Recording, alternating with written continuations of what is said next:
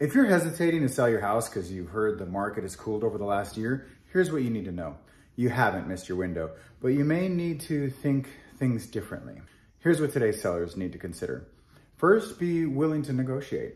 At the peak of the pandemic, sellers had all of the leverage, but today's buyers have more options. So you may see more buyers requesting an inspection, repairs, or help with closing costs. I can help you navigate those conversations so you still feel like this is a win-win.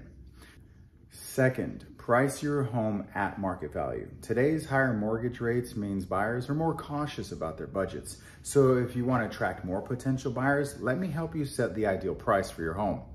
Third, think about first impressions, about home buyers' impressions. Make your home more attractive. I'll give you the insight on staging and all of the things that you need to make your home more attractive. However, the inventory is still ridiculously low and the interest rates are still very low. If anything, you're still in a great advantage to sell your property. And if you're a buyer, the interest rates are still great. It is still a good time to move. Give me a call and let's have that conversation. Thank you and have a great day.